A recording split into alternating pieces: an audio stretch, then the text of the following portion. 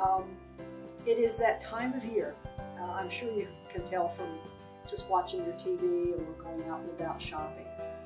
We're celebrating the holidays here at the Secretary of State's office with our holiday tree that features ornaments that represent the employees of the executive staff, and then other things that are important to me or this office. That's why the 4-H symbol is up there. You'll find international gifts up here representing international countries, since we do a lot of international here, and things that represent the state of North Carolina. Here's our state seal, and it's just a lot of fun to celebrate the folks that make this office successful and the things that we do. You're going to be spending hopefully some time with your family. It's time to have some important conversations around the holiday seasons when families get together. There's something that our Secretary of State's office does that involves notaries that I'd like to point out to you and maybe have you get a little bit more familiar with it. It's called Advanced Healthcare Directives. If you go to the website, sosnc.gov, and look on the Advanced Healthcare Directives site, you will see that we provide the forms for 4 different types of documents that are important to everybody, no matter what stage or age in life that they are. One of them is commonly called the Living Will. That is the Advanced Healthcare Directive that people are most familiar with. The other is the donor card. The other is a mental health power of attorney or a healthcare power of attorney.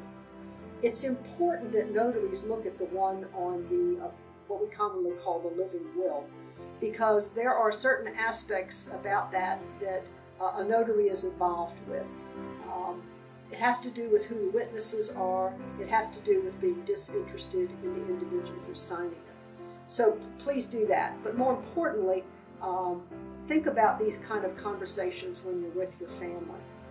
You don't want these questions to come up in a time of emergency when you can't speak, you can't tell anybody what you want.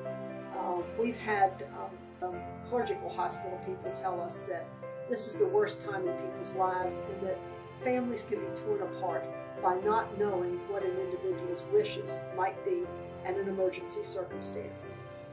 One child will say, "I know Mama did not want to be this way and be sustained." Another child will say, "I never heard that."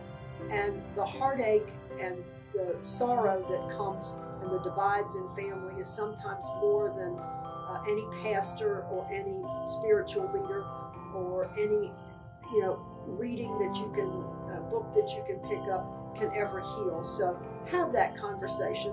And I'm talking about 18-year-olds, 20-year-olds, 30-year-olds. We never know when that life-changing incident is going to take place, whether it's actually medical, whether it's an accident, automobile, on the job, something like that. This is a conversation of love to have with your family. So while we're getting into this holiday season and progressing through December, you'll be with a lot of family members.